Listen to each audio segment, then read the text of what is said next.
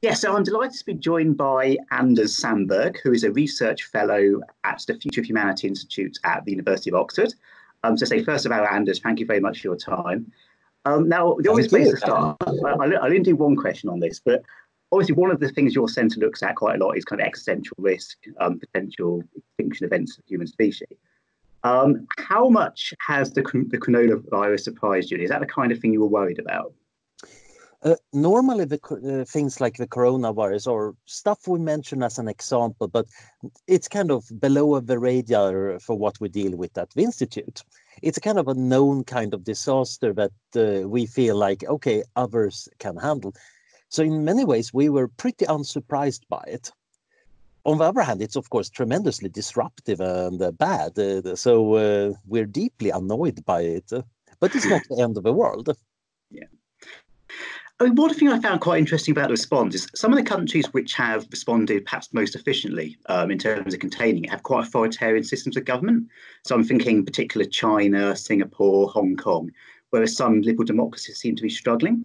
I know there's a kind of an ongoing argument as to whether advances in AI and advances in technology will boost authoritarian systems of government or liberal democracies. I mean, do you think that this could be evidence that um, in some respects, some of the kind of the new technology works quite well with the authoritarian modes of government, and we're starting to see that actually play in the real world?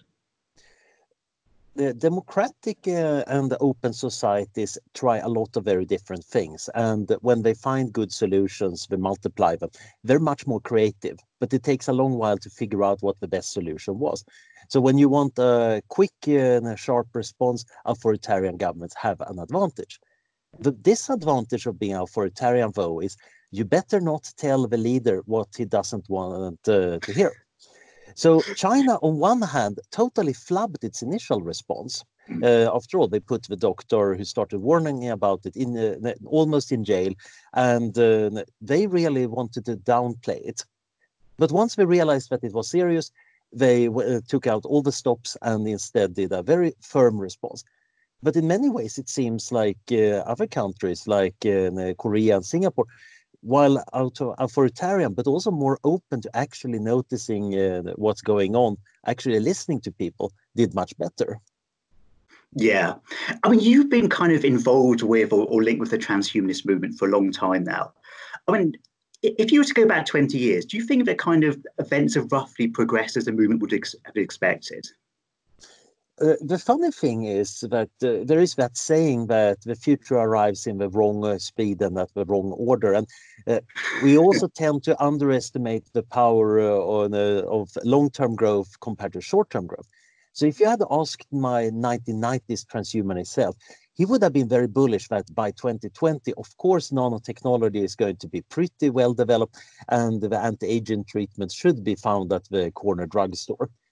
That has not happened. But my 1990 self would also have been totally flabbergasted by the power of smartphones, that everybody is now connected globally and using a actually quite powerful intelligence enhancing system.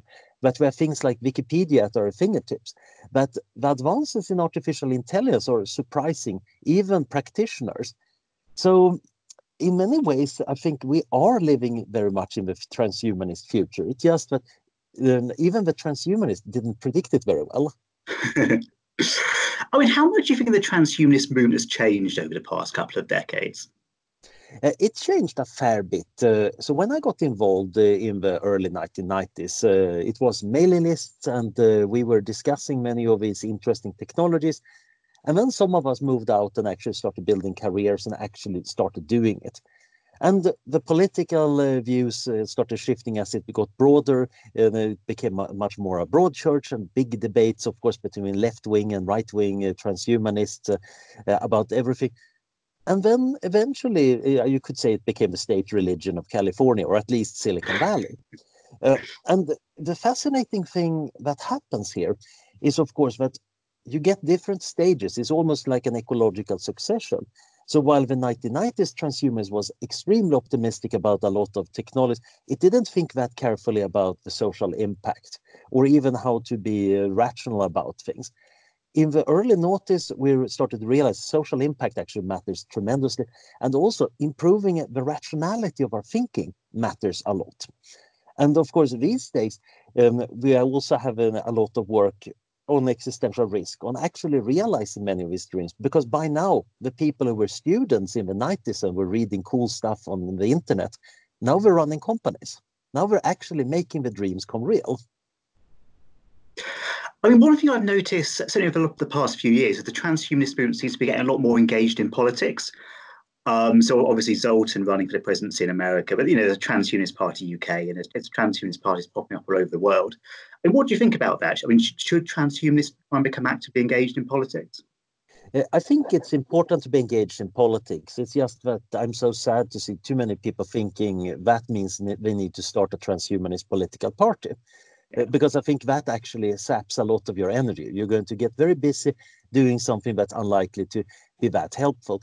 I think where transhumanists can be really powerful actually is by starting think tanks, debating, participating, pointing out that, well, as a liberal and a transhumanist, I think we should be doing this. As a conservative and a transhumanist, I think we should be doing that. Actually getting engaged in real politics is important. The problem is, of course, most people think that, oh, no, we need to invent an entirely new kind of politics, which might be good, but that's going to take a long time and a lot of energy. In the meantime, if we actually want people to respond to important transhumanist questions, we better be voices that can be heard in the debate. Yeah. I mean, leading on to that, so I guess how concerned are you by the opposition to transhumanism? Because I guess as some of these technologies start actually rolling out in terms of, AI, gene editing, that kind of thing, I mean, some people presumably will be quite uncomfortable with it, and it could potentially become I'm sure it'll become quite a hot political issue. How kind of worried are you about the strength of the objections you might encounter? So back in the 90s, nobody were taking transhumanism very seriously, up until Francis Fukuyama wrote Our Post-Human Future, where he declared transhumanism as the most dangerous idea in the world, which was great marketing. And suddenly, transhumanists got a whole bunch of liberal bioethicists on its side because, well, if somebody who's kind of a neocon and allied with George W. Bush thinks something is bad, maybe there is something to the idea. And then, of course, the debate has been ongoing. It's just that when stuff is far away, we think about it in a very different mode from something practical and real. So while talking about stuff like life extension and nanotechnology and AI as something you see on the telly, at that point, people bring in various moral ideas and various pictures we gotten usually from science fiction movies and have very strong opinions. But it's not about real stuff. Now, if it's on your healthcare plan, on the other hand, if you're actually seriously considering, should I be taking metformin to try to reduce the risk of aging? At that point, you shift into near-term mode, and people's ethics also shift quite a bit. So I think the actual opposition is much more about the muddy, dirty, complicated stuff about how do we make this work well? When is it appropriate to carry around wearable computers? What forms of genetic upgrades are okay, at least for patients in the healthcare system, even though they would be doping if athletes took them? So I think the opposition to transhumanism today has shifted very much from the high-faulting, deep philosophical and large principle stuff, even though, of course, some people still doing that debate, over to the more practical things about what technologies do we like and don't like, and which things do we discover side effects of, so we backlash against them, like the social media. It's kind of funny to notice that in the Jesuit Ethical Journal a few months ago, there was an article arguing that maybe transhumanism and the Catholic Church actually should join forces against the common enemy, postmodernism.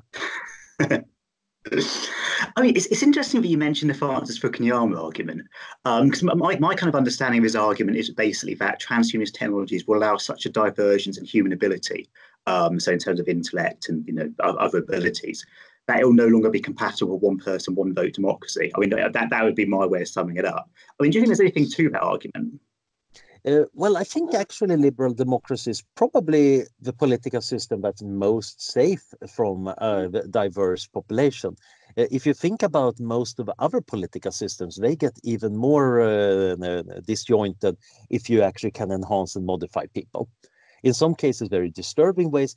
But I actually think liberal democracy, for all its faults, it actually allows the idea that, yeah, the voters are a diverse bunch and don't all want the same thing and might want to live their own life projects. That is a very, very powerful idea that we tend to forget about today because we're all complaining about having elected stupid people. But it's not really about who you elect that it's about. It's about legitimacy. It's about actually respecting certain rights. It's about having an open society where people can point out that, look, I don't think this virus response is working. We should be doing something different. And if enough people and experts find that that's actually a sensible thing, we can change it. Yeah. Now, Fukuyama's critique deep down, I think it's even more about human nature. He fears that we might lose that factor X that truly makes us human. And I would, putting on my philosopher hat, say that he's doing an essentialist reading of Aristotle. He thinks that there is something particular about being human, and becoming not human is not something that is good for humans to do. While I think changeability is part of being human, we are a species that transform the world outside ourselves using technology, and in ourselves too using technology and culture. So I actually think transhumanism is really, in the sense, the human spirit. Of course, we have rather fun debates when we end up debating each other about this. Yeah. I mean, I guess kind of leading on from that, my kind of understanding his concern was basically that some humans, because we can kind of assume that not necessarily all humans will want to take advantage of technology, or not necessarily be able to. Perhaps there was something that who can't modify themselves. And if you have individuals who have, say, 5 times the intellect of a standard human now, they may not be prepared to share power on a one vote, one basis system with us, in the same way that we wouldn't give votes to dolphins, chimpanzees. Do you think there's anything to that? Depends on how big the gap is. And you can still realize that there are people in this society that are more than 5 times richer than you. Yeah. And there are probably people who are more than 5 times more knowledgeable about any political question than you. Does that mean that they shouldn't let you in on it? To some extent, we should just respect people who actually know enough stuff or have enough stake in something. But generally, that's not really what a democratic system is about. Alan Buchanan, a political scientist and ethicist, wrote a very nice thing about enhancement, where he pointed out, if you get a break, if you actually have a separation, so the post-humans and the mere humans actually have nothing in common, they don't participate in the same society, then you definitely have a problem. But in most cases, we have actually a common core where both the smart people and the dumb people are trading in the same way, in the same way. And the fact that they have very different insights is actually helpful rather than a bad thing, because we can bring in insights, and you can still do division of labor. So the question is, are there any risk that we get a radical break? And I think that is less likely in the near future than many people would expect. Just being smarter than others doesn't necessarily mean that you get a perfect life and become super successful in our society. I mean, just look at our celebrities and leaders. They're not that smart. Yeah. And this goes exactly the same for the leaders in business and many other disciplines. It's shocking how normal most people are.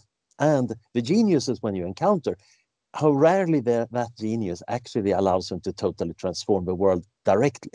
Indirectly, by writing papers or inventing things, they do transform the world. But it's actually a way more collective thing than we tend to think.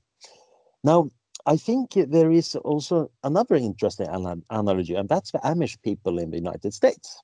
So they want to live humble religious lives with no modern high-tech.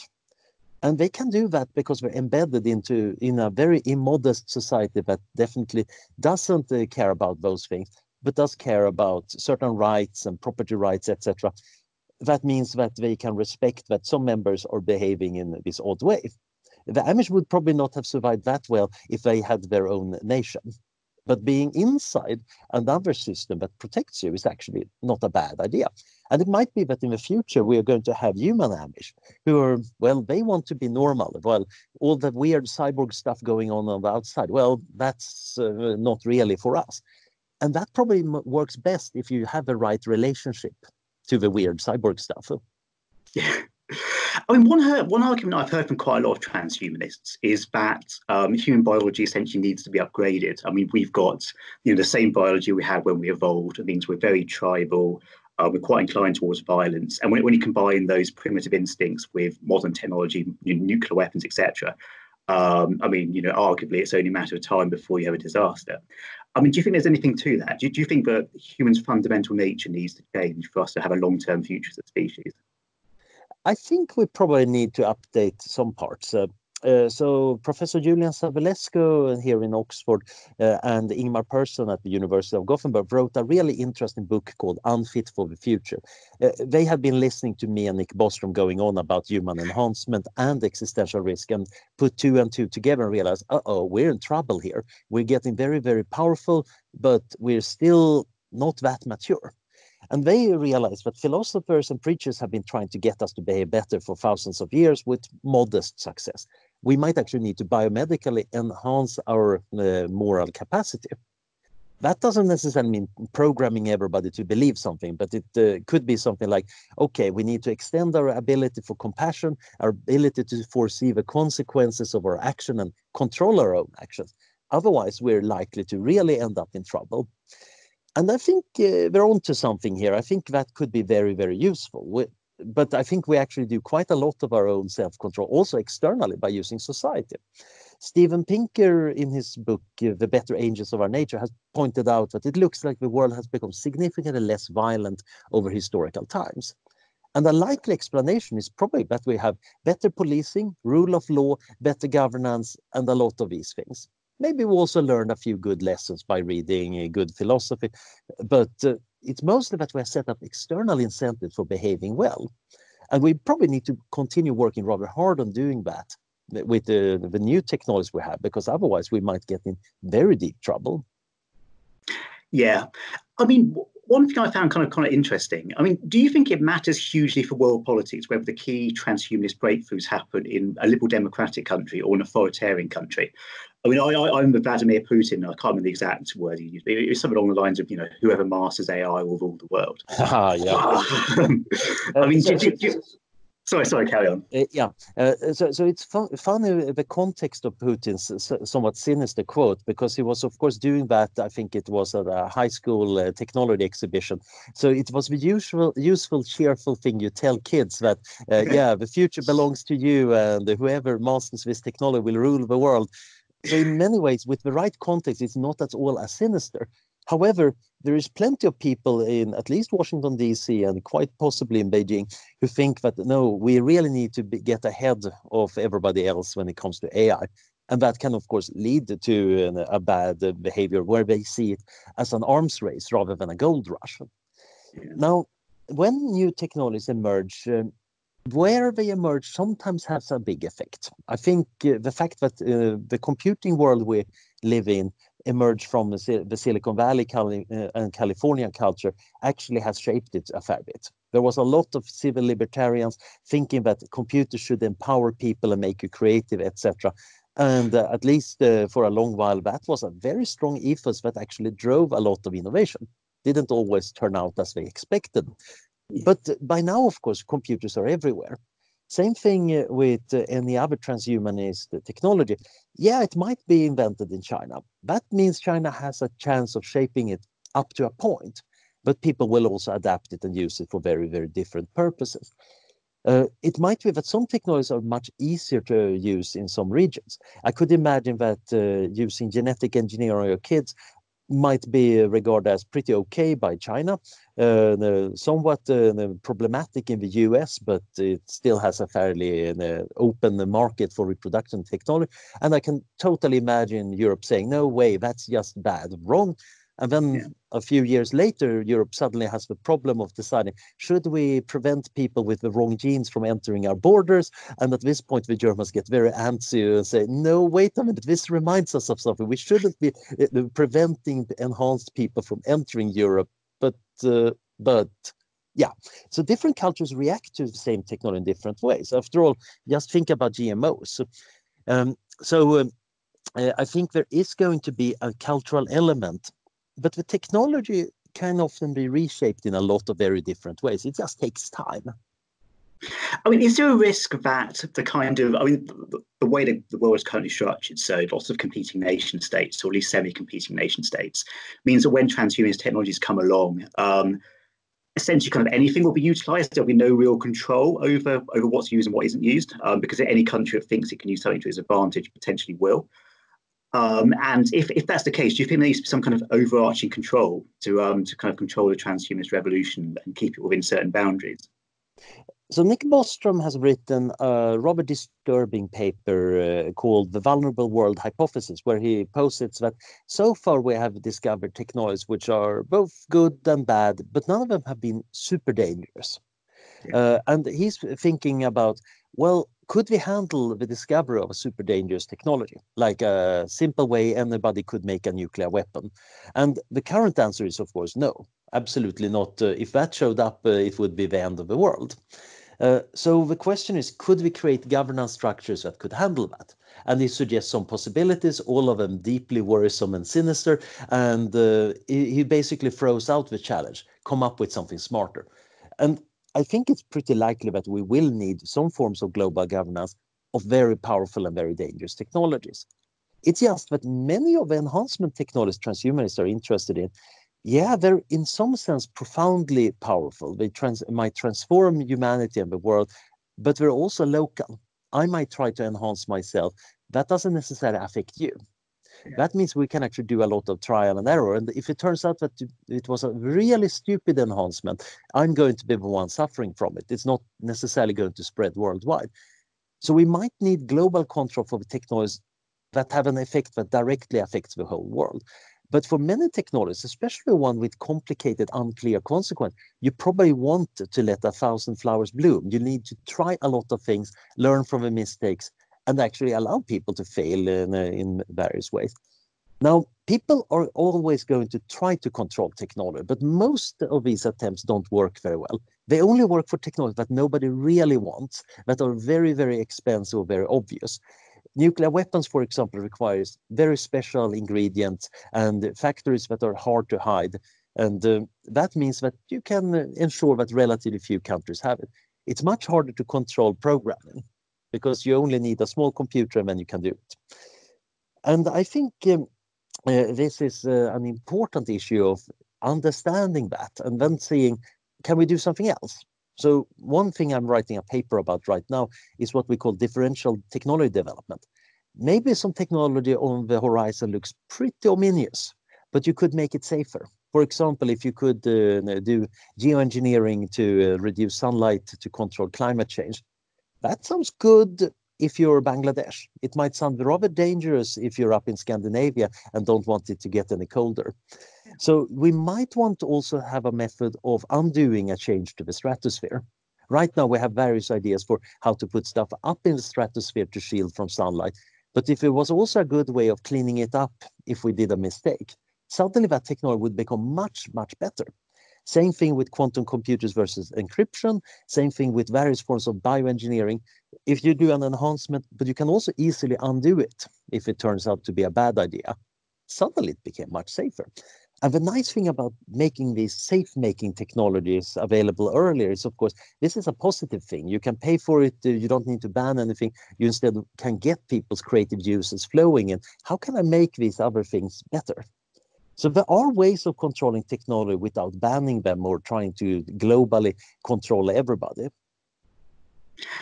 I mean, sort of slightly more, I guess, almost personal question, but which of the technologies that transhumanists are interested in, or are you personally most excited in? Oh, no, I heard you're quite interested in mind uploading. Is that correct? Yeah, I've been working on that since I'm a lapsed computational neuroscientist. So I did my PhD about simulating small parts of the brain. And the question is, what if you simulated all of the brain and the virtual body? Could you then make a copy or a continuation of a person in the computer? Yeah. And I'm certainly hoping that we will get there eventually. It's going to take a bunch of decades because the brain is pretty big. Yeah. We have some impressive models right now of very small systems, and they're getting bigger and bigger year by year, but we have a long, long road ahead of us. And it's also very likely that artificial intelligence is going to become extremely powerful relatively soon. Not necessarily the kind of self-willed HAL-like being, but at least very smart services that can solve problems for us, which might speed things up. I also have been working a lot on the ethics of cognitive enhancement. What about making ourselves smarter? And the good news is there are various things like smart drugs that might be helpful for certain mental tasks. The bad news is doesn't seem to be anything that really boosts intelligence itself. That seems to be a very complicated thing, and we don't understand the brain well enough for that. But it might still be quite useful to control your level of alertness or creativity. And then, of course, there is an important one, life extension. Um, Transhumanists have, of course, essentially since day one, been saying we should really extend the human lifespan. And this is perhaps one of the most controversial claims ever made. You get way more pushback when I'm talking about life extension than when I'm talking about cloning or uploading into computers or going to space or taking drugs to become a more moral person. That's nothing compared to the potential that, oh, you might live much longer than you expected. Because this, of course, affects much of our direct existential dread of death and aging. And many of us have built this story about how we handle our lives and how we think the shape of life should be. And then somebody shows up and says, actually, there is this weird result from a lab in California that might upend all of that. That is kind of dreadful to many people. So they get very upset and start defending disease, sickness, and death very strongly. It's kind of weird because if one actually believed their arguments, we should be shutting down hospitals left and right and having people naturally and painfully die, which of course people don't normally do. Normally, we are very keen on having a good hospital and ambulances. It's just that when it's something that actually changes the concept of what a life is, we get very nervous. The funny part is, of course, that by the time these treatments actually start showing up, we're not going to regard them as weird life extension. We're going to say, oh, yes, this prevents cancer, this prevents diabetes. And as a side effect, it also means that you live 10 healthy extra years or 50 healthy extra years and so on. But I think actually this research is really important because it's about saving a lot of lives and actually giving people life quality on an enormous scale. And of course, also, I'm getting into my middle age. I found my first gray hair, so I rather want this to happen within the next few decades. Have you signed up for these cryonics programs, or? I'm signed up for Cryonics, and I'm involved a bit in the debate about the future forms of storing people in better ways. So there is, for example, the debate about traditional cryonics, which is all about cooling down a dying person. So life processes stop, freeze them, so that nothing happens at all. And then hopefully you can revive them in the far future when technology has advanced so much that you can both undo whatever damage they got from the cryonics and whatever was killing them. But there is a new brand, you could say, thinking that, well, actually these methods, they're all based on just cooling down and then do minimal damage. But what if we just use something that really locked everything in place? So that would be more effective, and you would need much more radical methods in the future, probably nanotechnology or the uploading into computers to revive them. But we also have better reasons to think that all the information is stored and nothing is lost. So there is an ongoing debate in the cryonics community whether this makes sense or not.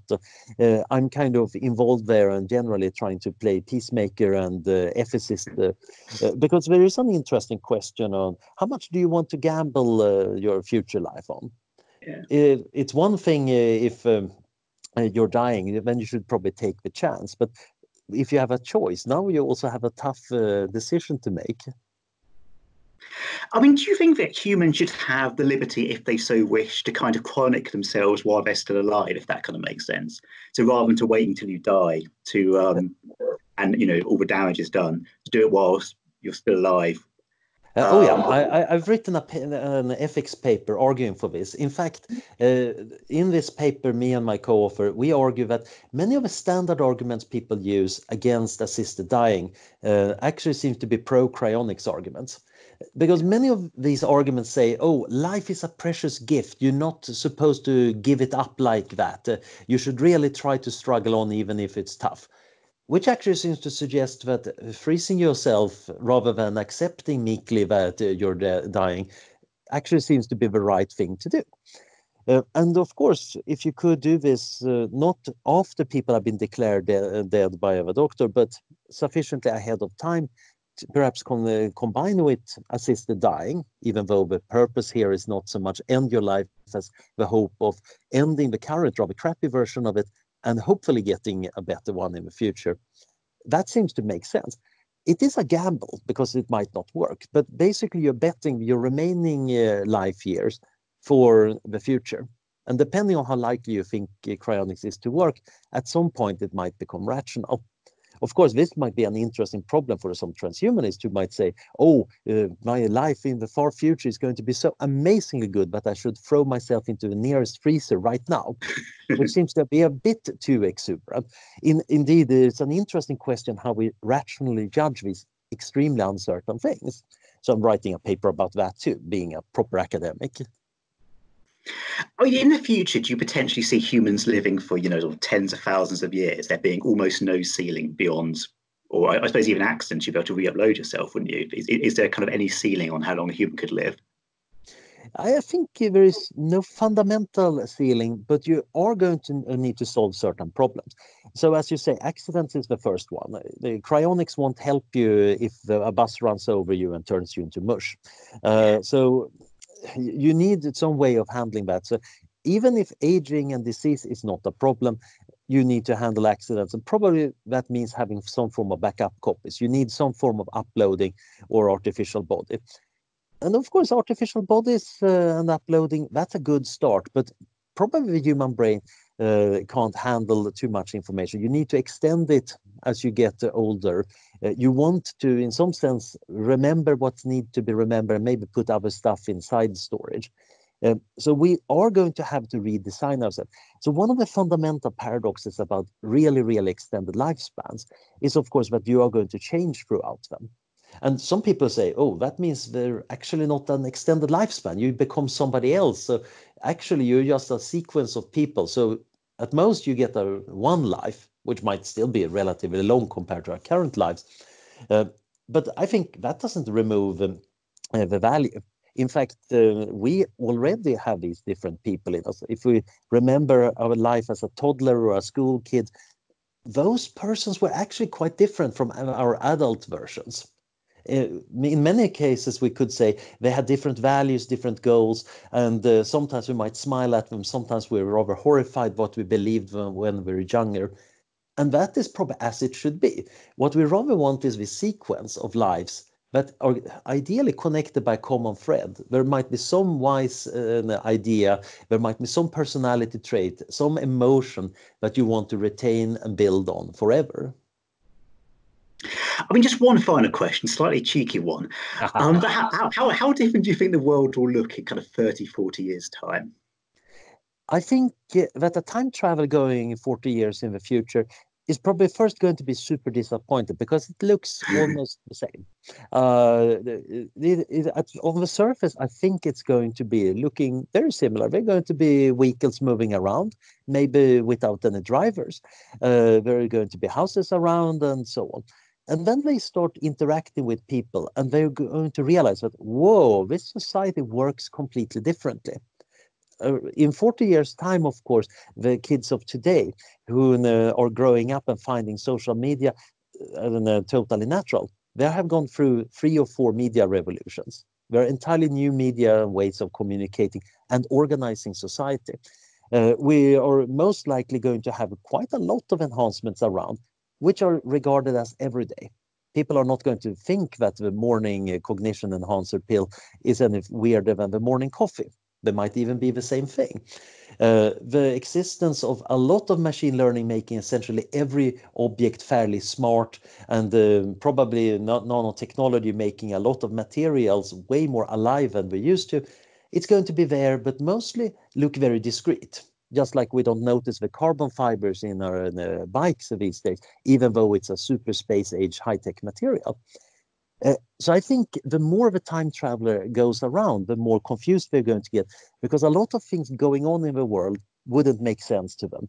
Just like some time traveler coming from the 1950s to the year 2000 would be absolutely shocked at how our social mores had changed.